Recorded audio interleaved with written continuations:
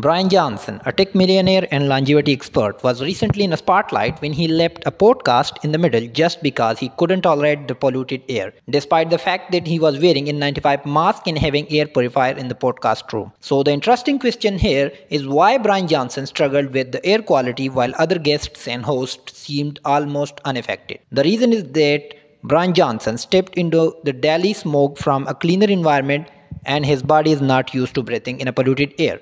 So his body immediately reacted and he experienced skin rashes and discomfort in throat. Also, N95 masks don't filter gases like carbon monoxide and nitrogen dioxide, which are present in polluted cities.